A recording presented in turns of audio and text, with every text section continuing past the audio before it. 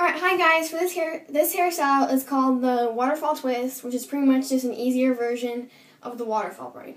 Okay, well, for this hairstyle and with any other hairstyle, you're going to need a hairbrush and about 2 or 3 bobby pins.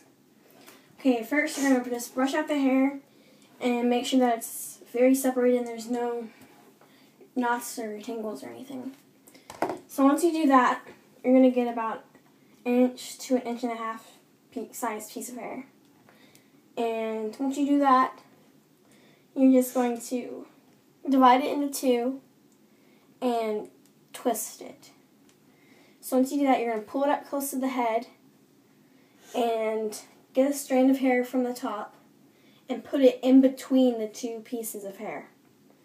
So you get all the hair bunched together and you just stick it in between those 2 twisted pieces of hair. And once you do that, you just twist it again.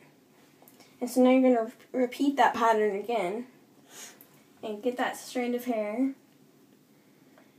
Make sure it's nice and separated and stick it in between the 2 pieces of hair.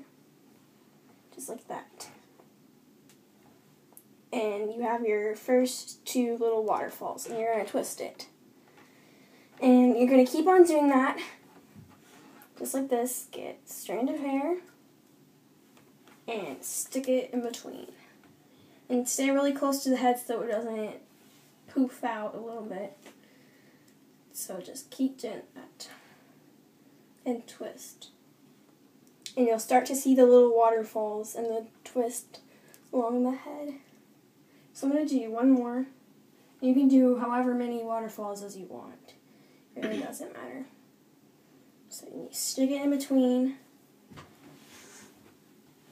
You stick it in between and twist it. Okay, so once you have all the waterfalls that you want to do and the hair is all close to the head, like this, it'll look like that. So once you have that, you're going to get a bobby pin, or you're gonna get a bobby pin and just pin it at the twist. And you can get another one if you want to, and basically just pin down that hair to make sure that the waterfall braid stays in.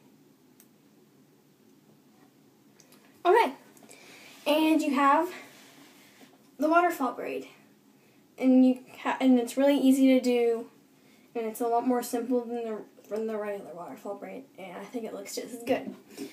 Okay, so that's how you do the waterfall twist, and thank you for watching.